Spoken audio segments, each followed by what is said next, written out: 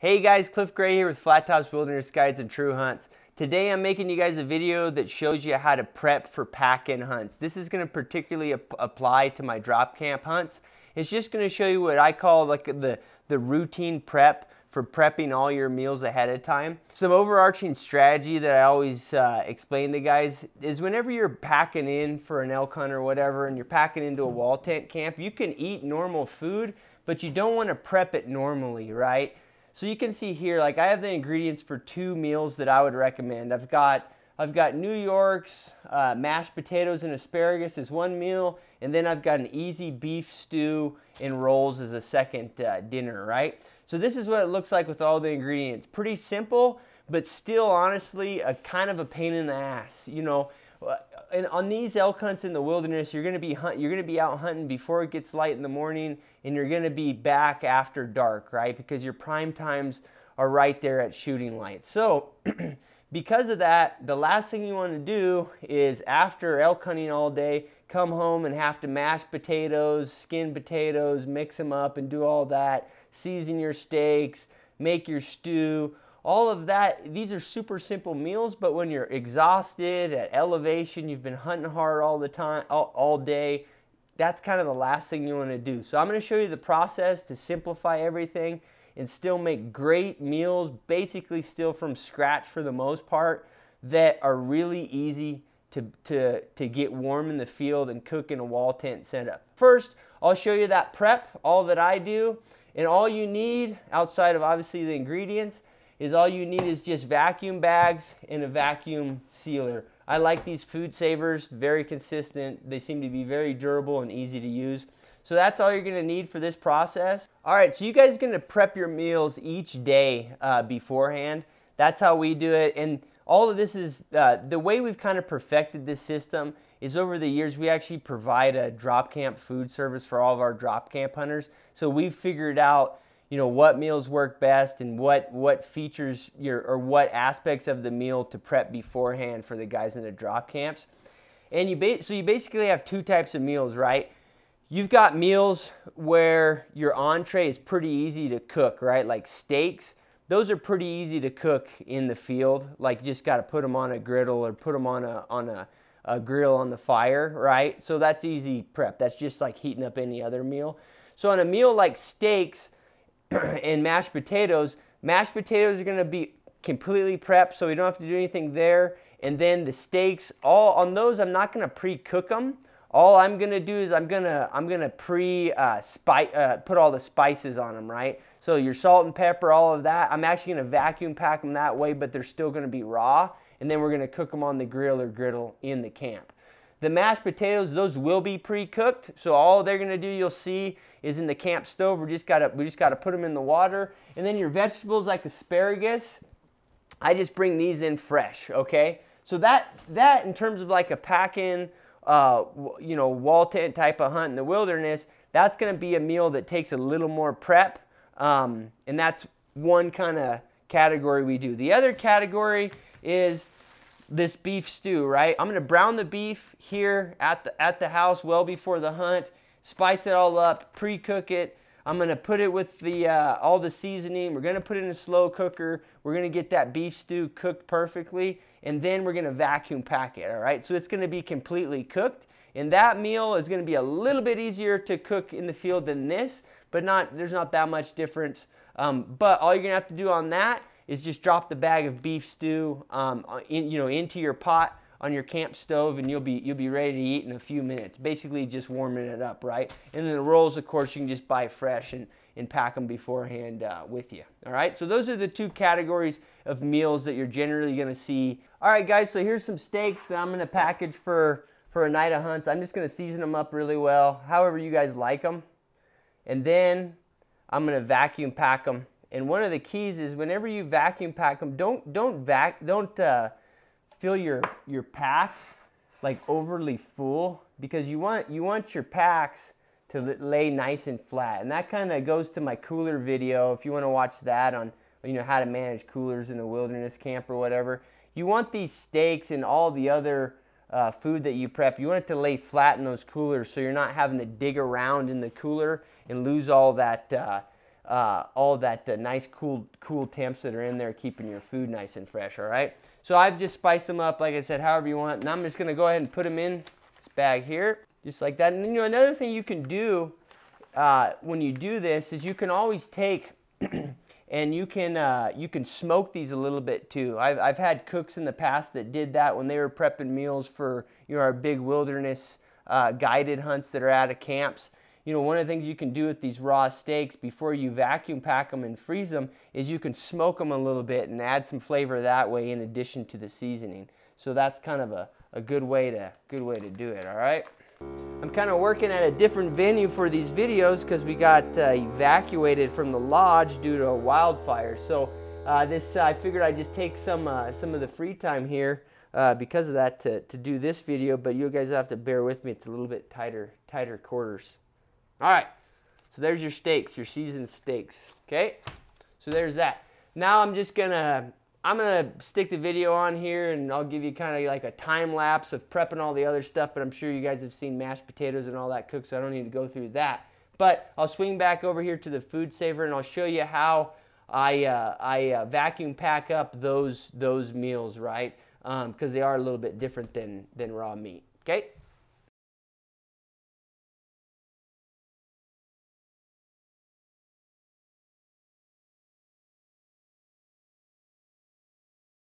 All right, so me and Amy and Wyatt, well, he's kind of helping.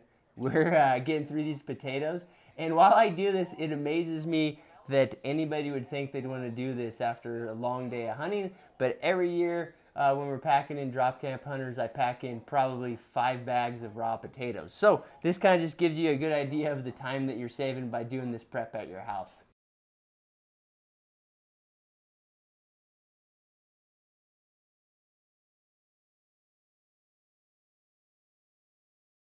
All right, where's the mashed potatoes? Mashed potatoes. Are they good? Yeah. All right, so in dense foods like mashed potatoes here, one of the tricks that I find that's going to help you a lot for preheating them when you're in, or for reheating them when you're in camp, is make sure when you put them in these vacuum bags, don't make them so they're really thick, right? You really want to actually just do like a kind of a thin layer, probably about like, an 1.5 inches at max. Inch is probably best. And then lay it flat in your freezer when you freeze it. So what you're going to end up is you're going to end up with generally a longer bag than you think you would for the amount of mashed potato you want to put in there, all right? So that's generally going to be enough for, 4 guys, 5 guys. And then, as I said, what you want to do is just kind of mash it down here. Because it's dense, the other foods, when you lay them flat in your freezer, they're going to freeze like that, so you don't have, they don't get real thick. But potatoes, because they're pretty dense, if you don't actually push it down before you vacuum pack it, you run into problems and they'll end up too thick. All right, so that's just a little tip on foods like that. All right, guys, so another little tip on any of these pre-mixes that you're gonna do, like for gravy or sauces or anything. Wyatt's got some commentary. They're pretty simple to make, obviously. These are like a 1 or 2 step process, but you're still better off just prepping them beforehand so you don't have to deal with it. So we're gonna go ahead and do that. We're gonna prep this gravy mix for our mashed potatoes that's gonna go with our steaks. And we're just gonna prep it and then we're gonna vacuum bag it real quick so we can just drop that vacuum bag in warm water and heat it up when we're in our wall tent camp. All right, Wyatt, say bye. All right, guys, so on the sauces like gravy and stuff, you're just gonna have to deal with the background noise because Wyatt's playing with the vacuum packer. But anyways, on the sauces, gravies, that sort of thing for your meals, I like to use these like half-width food saver bags. And the reason is once you've put the sauce in here and you've sealed it up, when you go to heat your other meals, usually like a normal stock pot, you can actually stick like your entree in there and the sauce next to it as you heat the item up. If you use the full-size bags, it's hard to get 2 of those bags inside a stock pot. So this is what I prefer. So it's pretty basic. Just fill up your serving size in the bag and then seal it up with your food saver.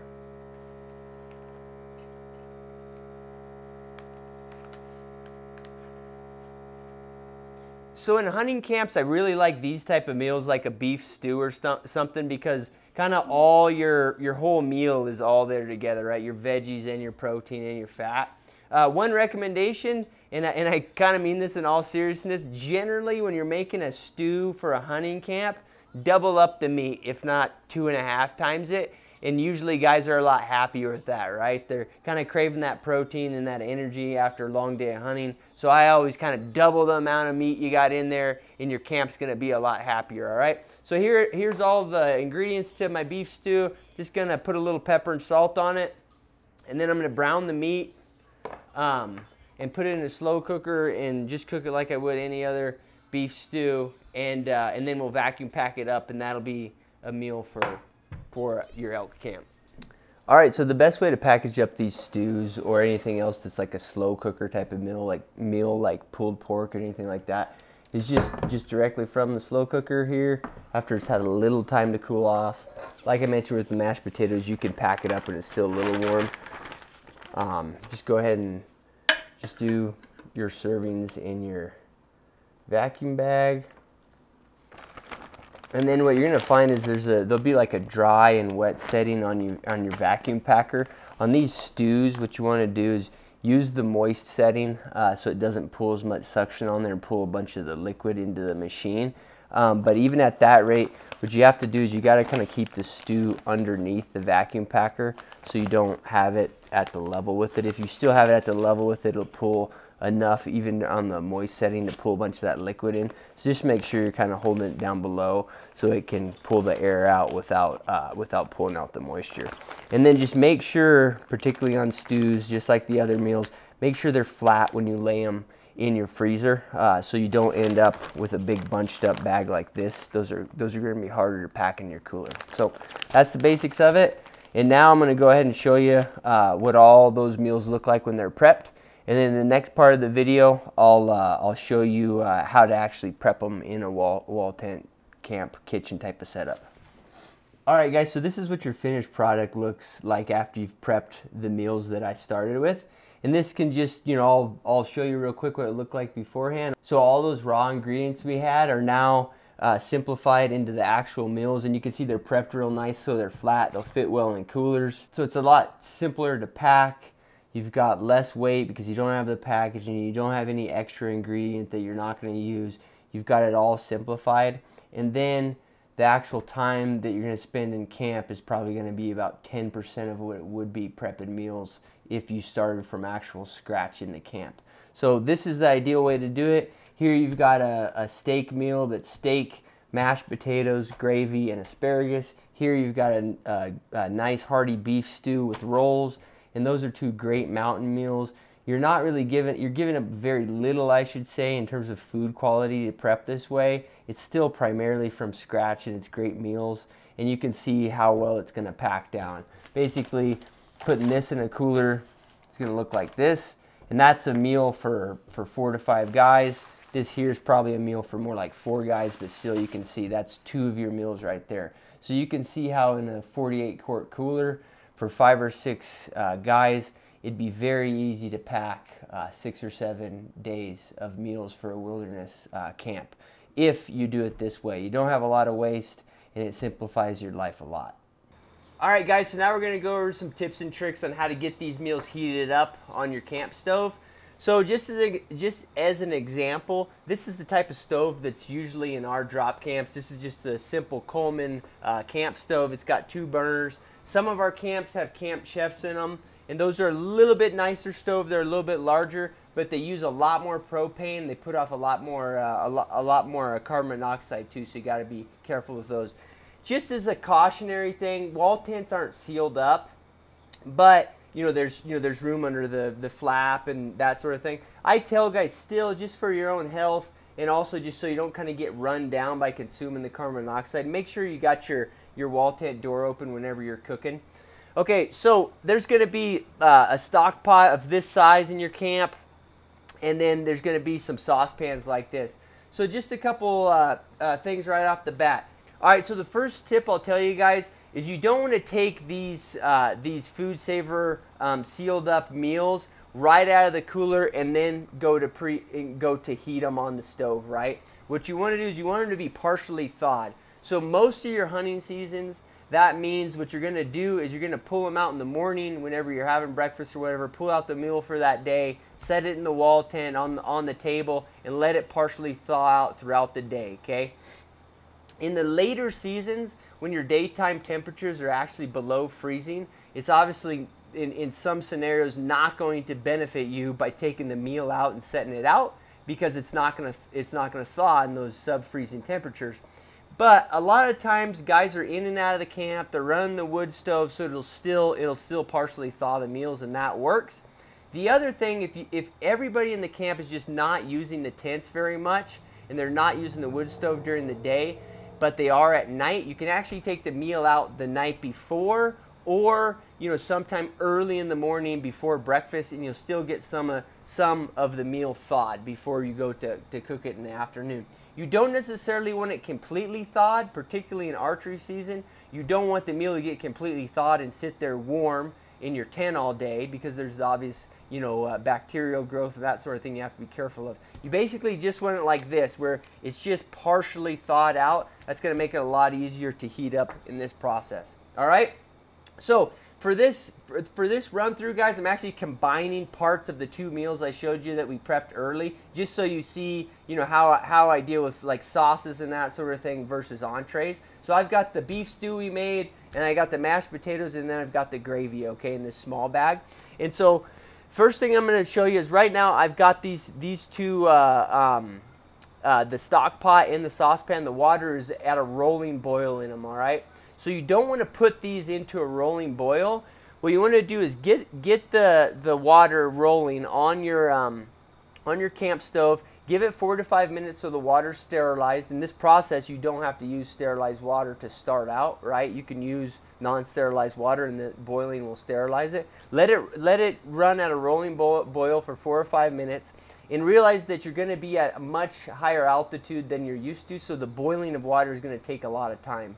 All right, so you have to consider that. But let it go to a rolling boil, and then what I do is I'll actually just turn down really, really low the burner, and I'll get those, I'll let those drop down to like a simmer, okay? And you almost want it, somewhere just slightly below a simmer when you put these in there, and your bags will hold up a lot better, and the meal will actually heat more thoroughly through it, right? It won't, if you just drop it in there, in a rolling boil, there's a lot of movement, and these bags can actually pop if there's extreme temperature difference. So what you want to do is just get it simmering, maybe slightly below simmering, and then just set your meals in there, and I'll show you that. Okay, you can just set them in there.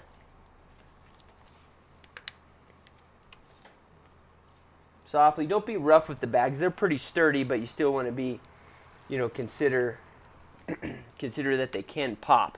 If for some reason you take a meal out and it's popped, what you can do, of course, you can actually just use your saucepan. You can put the meal in there if it's thawed enough and cook it that way. Now you've got a pan that you've got to clean, but that is an outside option if you realize that the meal is popped, right, or the bag. It's pretty rare, but and that's kind of a tip for you guys who are doing this on your end. Don't chintz on the bags. Don't use like Cheapo Charlie, best deal ever, budget vacuum bags. Use the branded bags or bags that are pretty well respected and well reviewed. And you want the ones that are BPA free, just because you are heating food in them.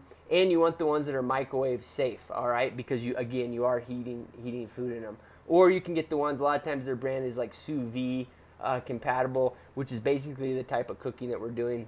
We're just warming up, but all those bags will work. Don't use cheap bags because they might melt. In terms of they might melt, or they could just break.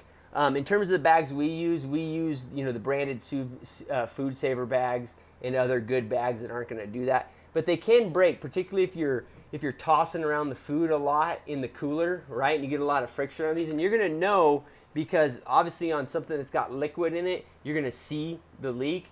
But on other items that aren't liquid, a lot of times you'll just see that the bag has kind of decompressed and there's air in there. Like on mashed potatoes, you're going to be able to see that. You're going to see that now there's air, and that means that bag is broken.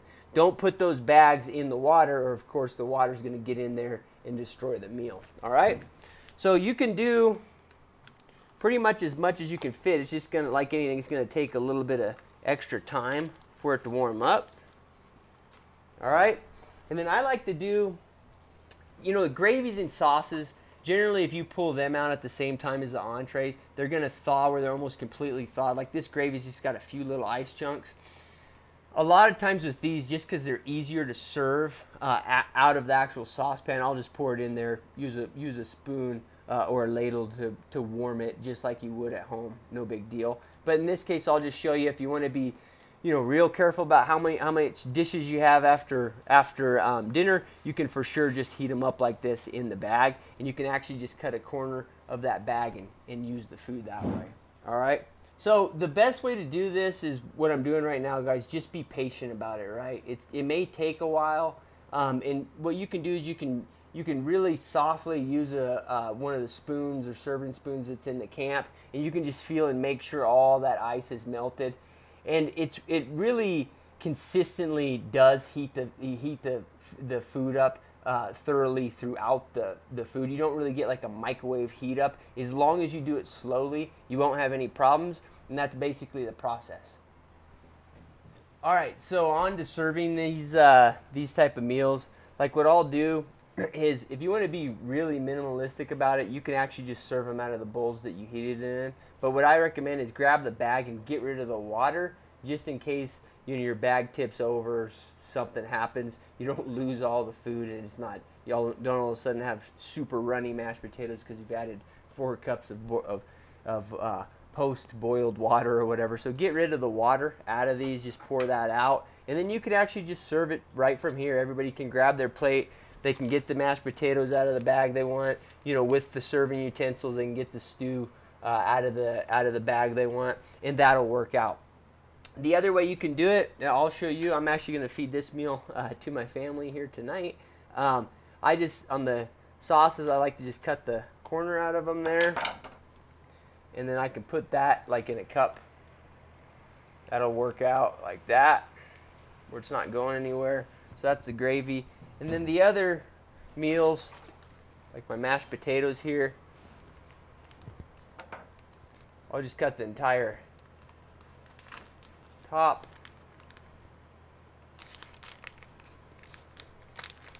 And when you do your last checks to make sure they're done, you want to actually get a good feel for it and make sure everything's heated up. So instead of just making sure there's no ice, the best way to do is actually just pull this up above the water and just feel that with your hands, and you'll know that everything is ready. You'll be surprised how consistent it does warm up food if you use this method. So you can just drop these into serving dishes like this. Get rid of your bags.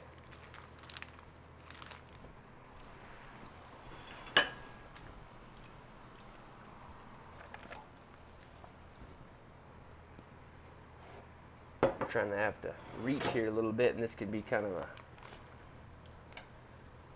sensitive operation. You don't want to be the guy that in hunting camp drops the dinner for 5 guys. So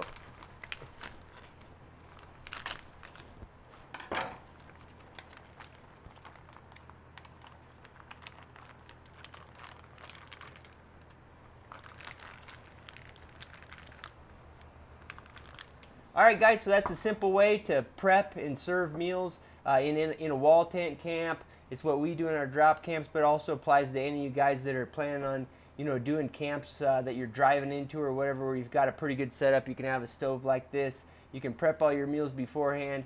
You can focus on hunting, and as you can see, you've got limited prep in the camp, and it's easy to put it together and have some good meals while you're out there. So I hope it helps you.